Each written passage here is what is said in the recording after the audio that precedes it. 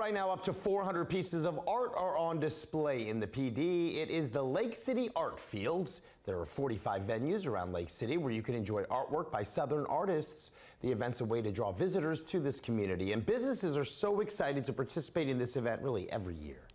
It's been amazing coming out here and seeing people's face out here, smiling and joyful. It's been amazing. I love seeing all the art and how everybody's happy out here. ArtFields runs through Saturday.